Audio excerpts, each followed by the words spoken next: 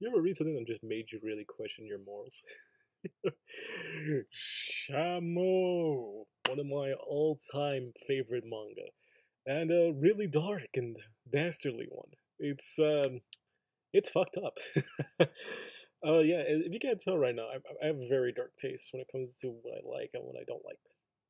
And Shamo is one of the darkest things I've ever read. It's one of the first I've ever seen in manga I ever read, because I read it at a recommendation of series that are very much like Baki the Grappler, which is one of my all-time favorite series as well. And I pretty much heard that the main character, Ryo Narashima, was an absolute piece of shit. And then when I heard that, I was essentially thinking, I kind of like pieces of shit characters. One of my all-time favorite characters, if you don't know, well, one of my all-time favorite authors in general, is Mario Puzo. He wrote the Godfather, original Godfather novel, and technically the Godfather trilogy within the novelization form.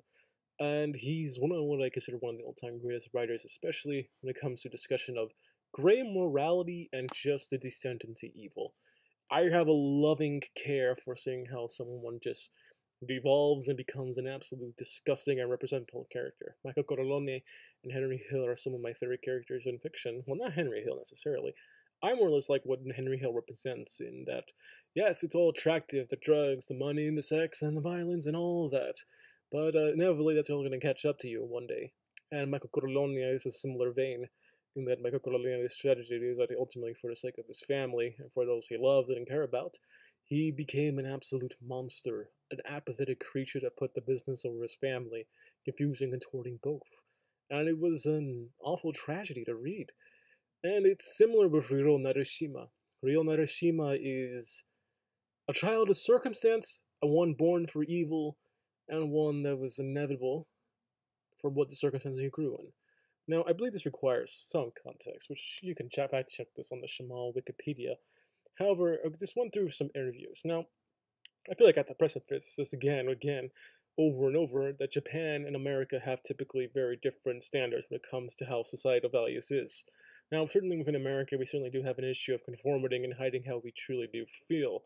Some will argue it as whatever labels. However, we do have to understand just general hiding your emotions and not being open with others you care about is a typical issue all across the world. This is none other than a bigger issue in Japan, where which if you don't really conform to whatever societal standards someone comes up for you, well, you're effectively a degenerate, an annoyance, or a frustration or a disgrace to your family. Because do keep in mind, arranged marriages are still very much somewhat of a thing within the conservative ideals of Japan. You don't necessarily have a free whim or a free will in Japan sometimes. That's not to say the country is completely and utterly flawed. To present that completely is just absolutely ignorant on my part and not a very fair representation. Japan really does have positives when it comes to its culture and ideas. However, it's very fair to mention that Japan very much has an underbelly, and that's what Ryo Narushima sort of represents. Ryo is the living embodiment of circumstance, being a shitty person, just general from birth, or reject, dejection from the birth, and just general sociopathy that we need to discuss really within the nation. Now, certainly, it's very grim and very dark, and it's very bleak. And Ryo's character is actually influenced by a lot of things. He's influenced by very real accounts of what goes on within Japanese juvenile detention prisons. One of my all-time favorite series, Rainbow, which is again sadly not available within the states, just like Shamo isn't. It's only really, I believe, available in France and as well as some Spanish translations apparently. But Rainbow Shamo very much addressed a big issue within Japanese juvenile detention centers as well as just Japanese prisons in general of gang rapes and male on male rape. It's a very common issue that just kind of gets pushed through the rug. Whether it's someone of a higher standard station of power ultimately using that power to basically manipulate and control these young boys to do these things, just effectively dynamics of power being very much abused and basically being forced upon them. Because do keep in mind, that type of stuff of that wasn't banned until around 1983. You can look that up, and it's one of the reasons why Japan is such a weird country in that regard. It's also the real Narashima's character was also influenced by a real life murder that was, of course, of a boy, a young, I believe, teenage high school student around that time, who's only referred to as Student A or Victim A or Student A, pretty much, who went ahead and went into, I believe, a kindergarten or a preschool and murdered, I believe, around four children by cutting off their heads. And it's a horrifying thing. It's just something you really can't believe. But if you really do look at Japan's sort of history when it comes to crime, it's some of the most disturbed and violent things out there. The Yakuza are very much an issue. Junko Furuta's case, which is one of the most infamous in history, honestly, when it comes to murder, because it's just how the sheer barbarity of what it was. It's in general that Japan really does just have an underbelly that just kind of gets pushed to the side, and it's just not even talking about the surface level issues of overworking and suicide and depression, which is an honest to god huge issue within Japanese culture. Rio represents not only the shitty side of people, the yakuza, the abuse, the gang rapes, the murder, just all the stuff we all typically ignore. He also does represent the issue of conformity and how just these standards of what we place upon the teenagers within the society of Japan is not only incredibly unhealthy, but it's unsafe. Because, well, yes, certainly you get some stuff overall, Rio being hinted at that he was essentially like a born defective, that he was born a sociopath or a psychopath. It's clear that his circumstances didn't help at all. Because what's typically considered normal in Japan is such a bizarre and conformative idea that they have to adhere to. It was just basically supposedly just basically an inevitability at that point that Rio was going to snap and break. And once he does snap and break, we, instead of people trying to help him, it just seems like they more or less reprimand him and treat him like he's a dog, which again is a huge issue back then within Japan. Uh, Drawn around, I believe, the 1980s or so, as well as around the early 1940s, where much these people weren't even treated as people sometimes. They were just treated as dogs and needed to be whipped and beaten into conformity in society. And if they weren't able to do that, well, they were a lost cause. They didn't learn anything within 2 years that they're allowed there. Yeah, 2 years in juvenile detention because technically it doesn't matter what the severity of the crime is. 2 years, they're fall under basically a minor act, and they're only allowed to be released by then. And Rio never really didn't develop or change. Yes, he learned how to basically grow stronger in a way, but he didn't really. He's still just this mentally on edge individual from the time of his prison. Now, this isn't really a spoiler. I think this is actually necessary to warn people about. The first two chapters are some of the most brutal shit you'll read, and it's one of the strongest introduction I think I've ever seen for a series. But Rio is at the 16 age in summer. He murdered both of his parents right in front of his sister and his dog. He murdered both of them just because he just snapped. He couldn't handle the pressure anymore. He just snapped and murdered them. And then he's just beaten and mistreated all the while in his prison, and this is his first day alone. But on this, just the night, the first night, he's getting raped. And again, as I said, this is a huge issue within Japan's prison system that's just not addressed sometimes, and it's fucked up. It's just this weird issue as well as sexual repression within Japan that's honestly a surprised issue there. You wouldn't really think it with all the anime and everything, but it's, yeah, sexual repression's an honest to god fucking issue as well. As well as just general perversion, but that's besides the point. But yes, Rio was getting raped repeatedly twice, and I believe in just like the first three chapters, he does some of the most brutal shit that you'll see in the series. If you can't get past those three chapters, you're not gonna be able to handle the rest of the series. It calms down towards the end when, well, yeah, I should say this as well. In the middle of the series, around a certain arc, you'll know when it is. You'll notice sort of a weird shift in the tone. It's because around that time, there was creative differences between the two authors that are on, the artist and as well the original writer that was on board, between who exactly had the rights to the series, and that ended up resulting in a lawsuit between the two. Now, after this extremely long hiatus, it was essentially ruled that the original artist will ultimately have position and power over the series, and you can just notice this audible shift in tone. The series kind of grows a bit in a weird positive route, and from there it's sort of different. But in the first couple arcs before in this certain portion, I'll just refer to it as the Man with the Mask arc. The Man with the Mask arc, yeah, just around that point, that's when the series stops being as brutal. But before that, it's brutal. Rio does some horrible shit that will probably make you absolutely unsympathetic for him. You won't care that he was gang raped or mistreated, but that will always remain in your head because you know that's one of the things I love about that series. Ryo is such an awful person later on, but you get why. You get why he fell and he became such this awful person. However, you can kind of understand why. And you kind of root for him because you're like, I know where this guy came from. I've seen how far he's been. He went from the weakest little shit, the lowest of the low, absolutely mistreated in every way possible, and people just blame him. Everything, like, yeah, certainly there's some fault of his own. He can't deny responsibility on it just being society's fault necessarily. That's one of the things. But you're conflicted because it's society's fault in a way because yeah, they didn't do anything to help him. However, it's also Ryo's fault because he's willingly not changing for the better. He has chances for redemption. He's sort of like Tony Soprano. I just barely connected that. He's sort of like Tony Soprano in that he's just this. He keeps having opportunities to go to the light, but he just falls. People keep trying to save him, but he just can't do it. And what sympathetic qualities he does have are rendered kind of null by his immaturity and overall brashness. But you understand why he's like this, and that's one of the genius things about this series. Ryo is just this super complex character that you will feel competitive about, and it's perfectly fine to hate him as a person and just straight up just say this guy can't be saved anymore.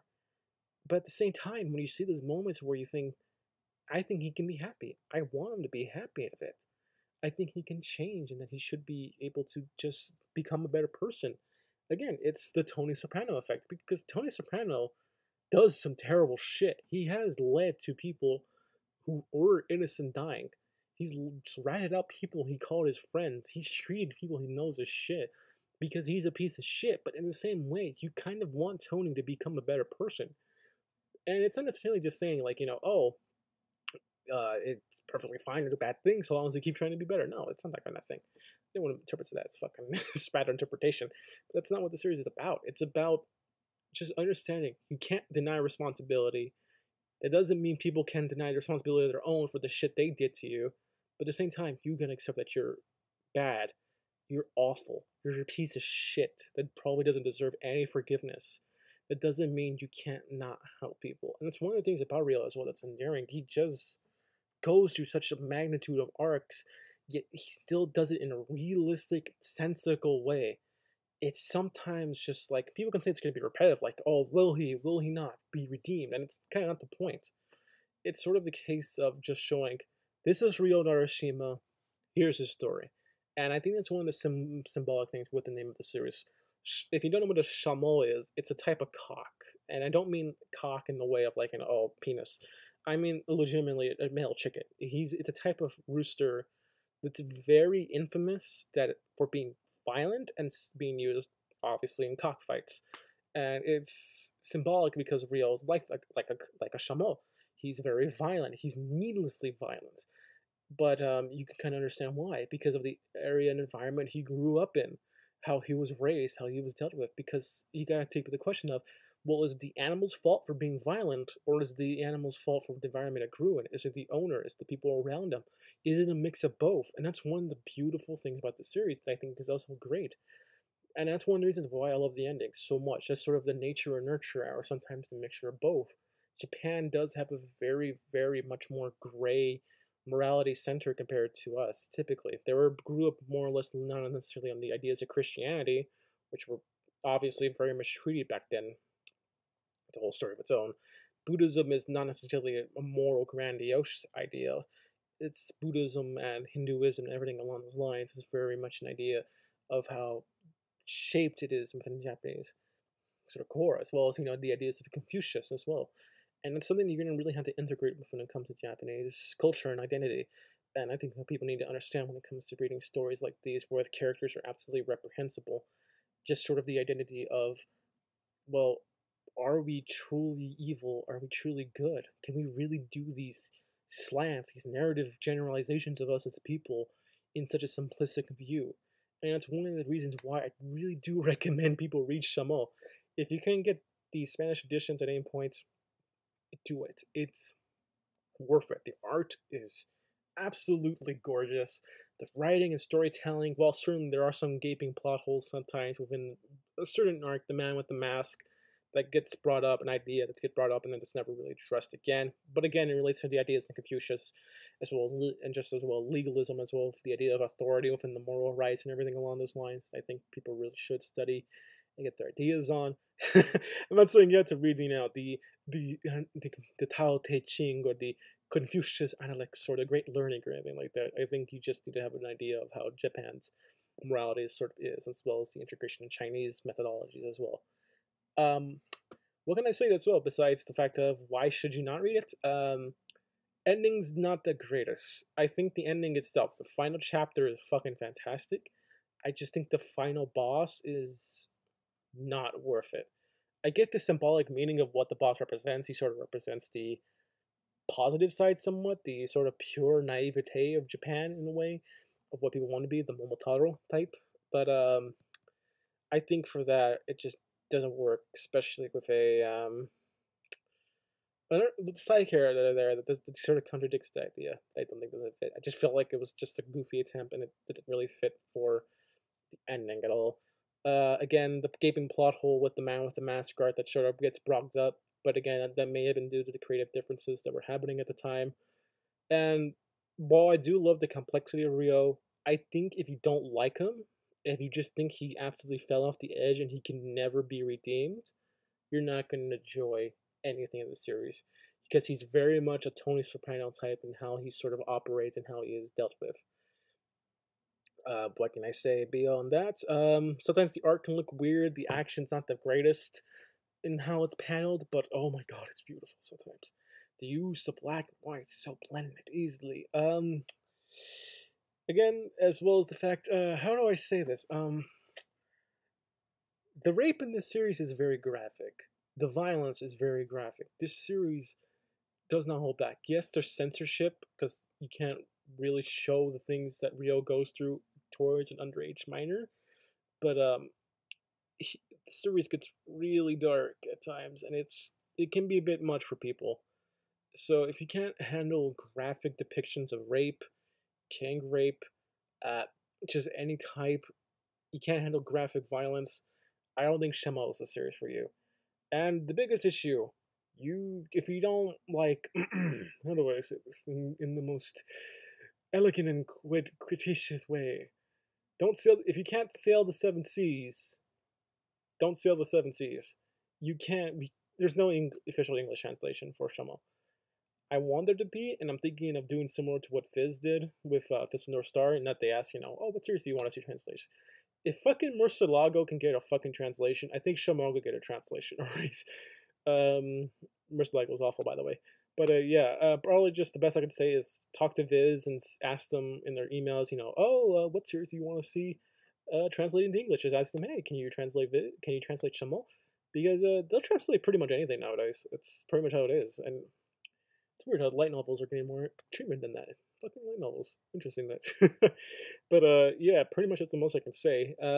What translations there exist on the internet are either on websites I don't trust because I read it digitally by a safer method that I can't really disclose because I'm not going to promote piracy here. You can buy, I don't think you can buy it on Amazon US beyond just some Spanish edition covers. So you can speak Spanish. I think you can get it there. As well as I think if you just go onto the Amazon JP quote and essentially ask me at any time, oh, what does this mean? And I could probably just try to help you there with how to actually, what the dialogue is there, what the scene is trying to convey. But the series is one of those few where you can just kind of understand what's being said just by visuals alone. But unless, of course, certain plot points you wouldn't understand. The most I could say is if you can't seal the seven seas, then you can't seal the seven seas. Just either wait for the series to get an adaptation, which is probably not going to happen. There is a live action movie that was made at, I believe, Taiwan or China or Taiwan, Greater Taiwan. Let's just say that.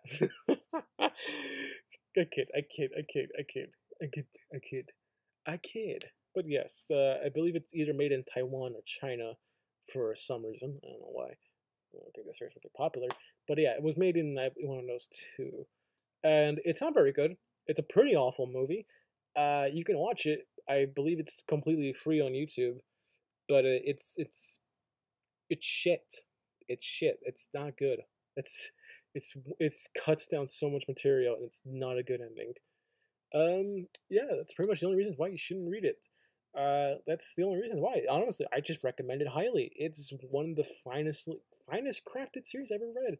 And while the ending certainly does have its problems, I think it's a masterfully crafted and great character study, as well as a fun and amazingly badass fucking such a cool fucking martial arts manga. Read it if you like dark and dastardly things. If you can't handle that kind of material, I don't recommend it. There's not much I can say beyond just see y'all later. You have a good one, okay? If you guys have any questions, please be free to ask me in the comment section below, and I'll try to answer your questions as much as possible, okay? If you have any further questions, feel free to ask. You have a good one, guys. Agent P signing out.